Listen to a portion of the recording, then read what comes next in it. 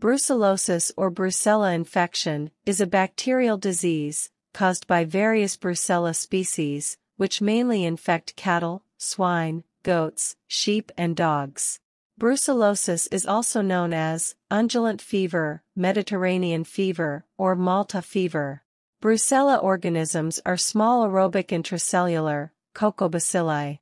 These are found in the reproductive organs of host animals, causing abortions and sterility. They are shed in urine, milk, placental fluid, and other fluids of the animals. The disease is transmitted from animals to humans by consuming unpasteurized milk and dairy products. Humans generally acquire the disease through direct contact with infected animals, by eating or drinking contaminated animal products, or by inhaling airborne agents.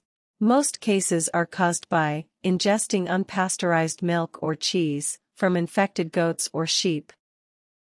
Talking about the pathophysiology of brucellosis. Brucella transmission can occur in humans via inhalation, ingestion, or by wounds and mucosa.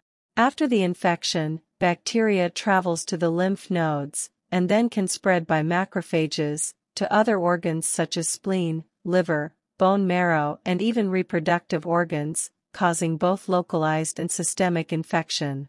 Symptoms frequently last for several months, and chronic infections with brucellosis may last for years. Symptoms of brucellosis include fever, sweats, headaches, back pains, and physical weakness. In severe cases, the central nervous system and the lining of the heart may be affected.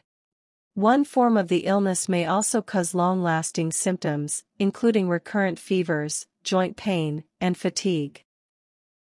Treatment options for brucellosis include doxycycline 100 mg twice a day, for 45 days, plus streptomycin 1 gram daily, for 15 days. The main alternative therapy is doxycycline at 100 mg, twice a day, for 45 days, plus rifampicin at dose of 15 mg per kg per day, for 45 days. The optimal treatment for pregnant women, neonates and children under 8 years of age is not yet determined.